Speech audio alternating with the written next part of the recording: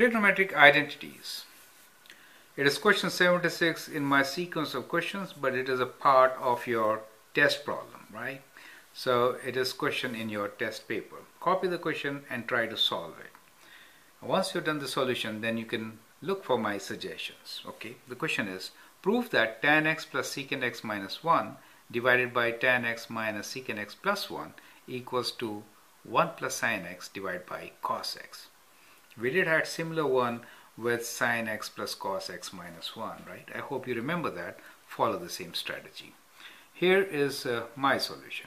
So what I will do is I'll make use of trigonometric Pythagorean identity, which relates tan and secant, which is 1 plus, let me write it here, 1 plus tan square x is equal to secant square x, right?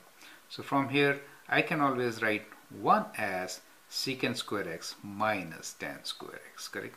So I'll use this Pythagorean identity to solve this equation, correct?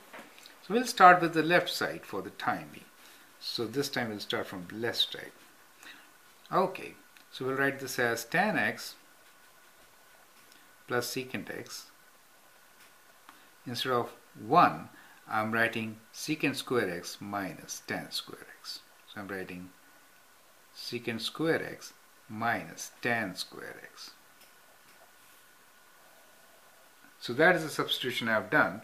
I've replaced 1 with secant square x minus tan square x, okay? Denominator I'm keeping as such. Minus secant x plus 1. So that's where we are. And now we'll combine the terms in the numerator and see what we can get. So that's our... Now this can be written as, so let me write this as tan x plus secant x minus, now this is difference of squares, right? So difference of squares I can write as secant x plus tan x times secant x minus tan x, correct? So because that gives me difference of squares, right? So I'll write denominator as such, which is tan x minus secant x plus 1. Now from here you can see we got tan x plus secant x kind of common, right? So I'll take factor out tan x plus secant x. We get tan x plus secant x. We'll factor out. It is common between, do you see this? So we'll factor this out. And we're left with 1 from here minus secant x minus tan x.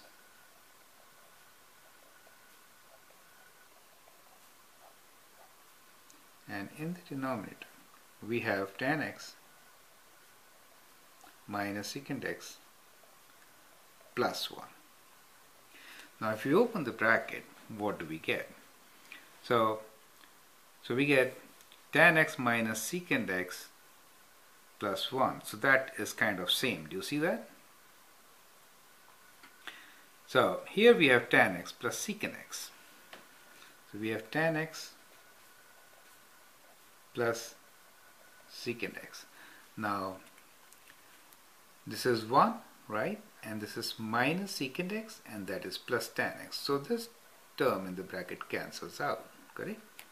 So you're left with tan x plus secant x. Now tan x can be written as sin x over cos x.